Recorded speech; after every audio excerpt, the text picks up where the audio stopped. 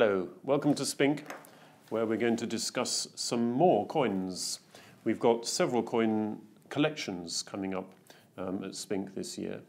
One of them from the academic collection of Lord Stuartby that we've already started to sell. We had the first sale in March.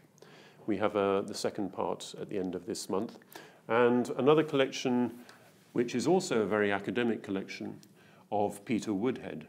Peter is best known for the books that he produced. He had a long life as a very distinguished numismatist, member of all the right societies, and worked here at Spink a lot. But he'll be most remembered for the 3-volume catalogue of the Schneider collection.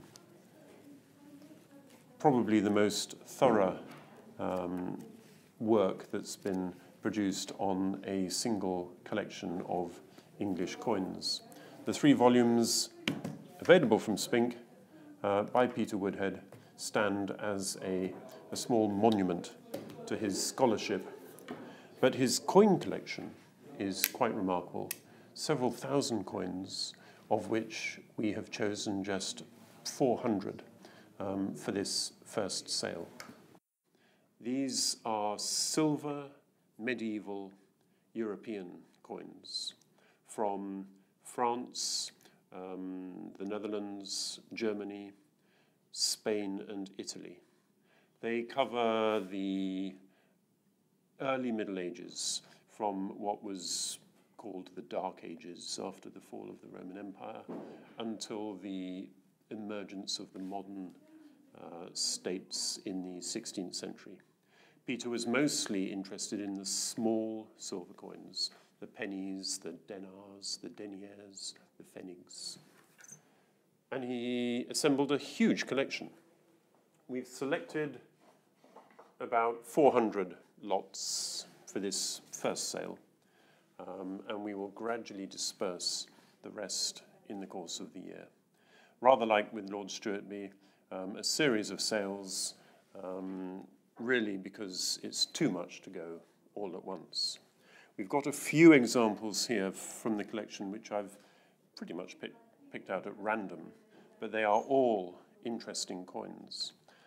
When I say small, they go up to the testone size in the Italian coinage, the gros size in the Northern European, and they manage to include in the designs a great variety of medieval symbols and designs.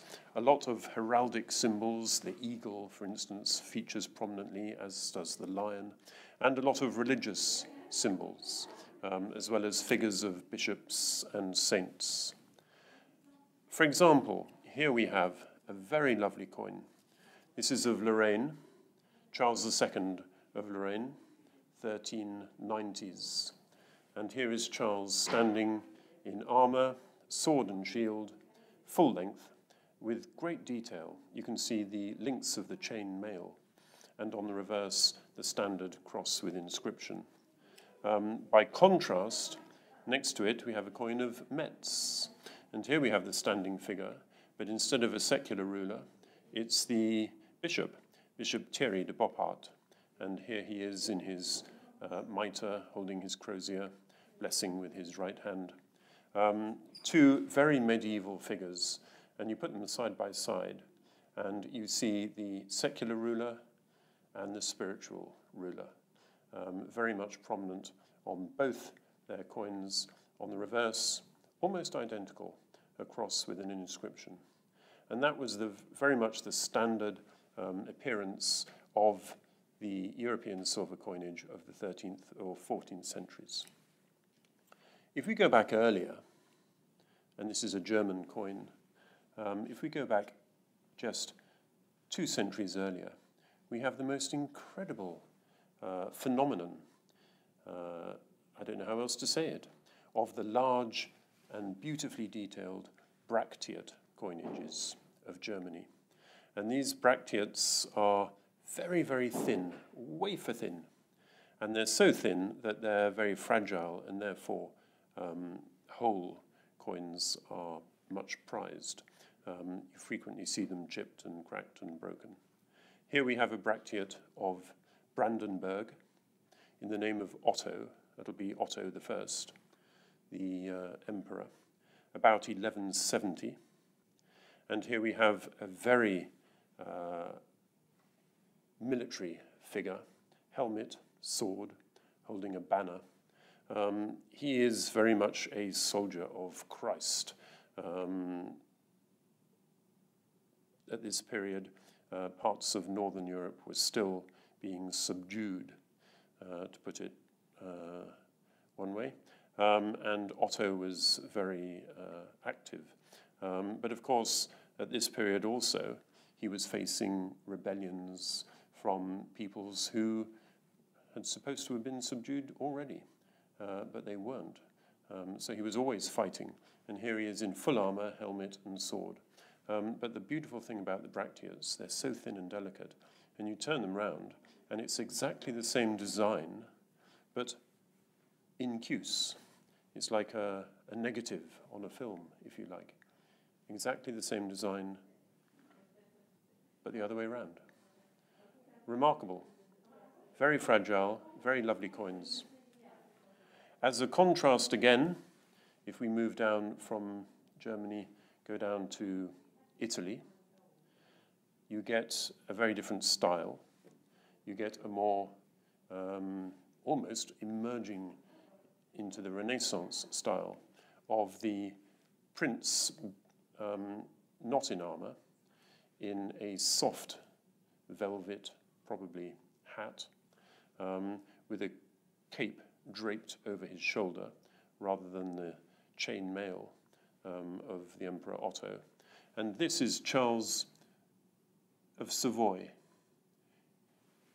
He's shouldering a sword over his shoulder to show that he's still a military leader, but he's emerging out of the war-like Middle Ages into the Renaissance. Not that they were any less warlike, but they like to give the appearance of being a more enlightened prince or ruler. We've got history in every coin. You could go around every one of these coins, and this is just 1, 2, 3, 4, 6, this is just 8 out of the 400 that we've selected for the sale. Here we have a coin of Rhodes. Rhodes was a great fortress against the Muslims in the Eastern Mediterranean. And here we have Elion de Villeneuve, kneeling before a very elaborate crucifix. This is very typical of the crusading knights. Here we have a coin of Asti, back into Italy, a Tornesi, a Grosso Tornesi.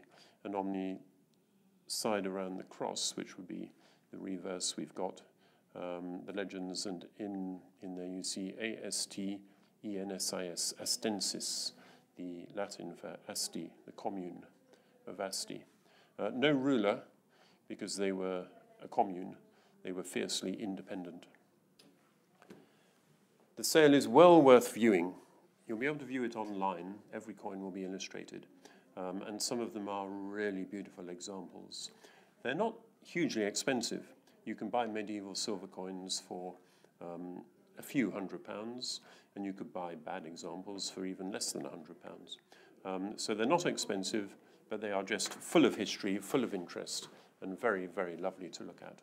You can view it online, and that's a very good way of enlarging and seeing all the detail. Or you're very welcome to come in and view the coins here at Spink. They're already numbered up, ready to go, and you can come and view them anytime, and we'd love to see you there. The sale is Wednesday, the 29th, I think. Better just check my facts. Wednesday, the 29th of June, starting at 10 o'clock. See you there. Thank you very much.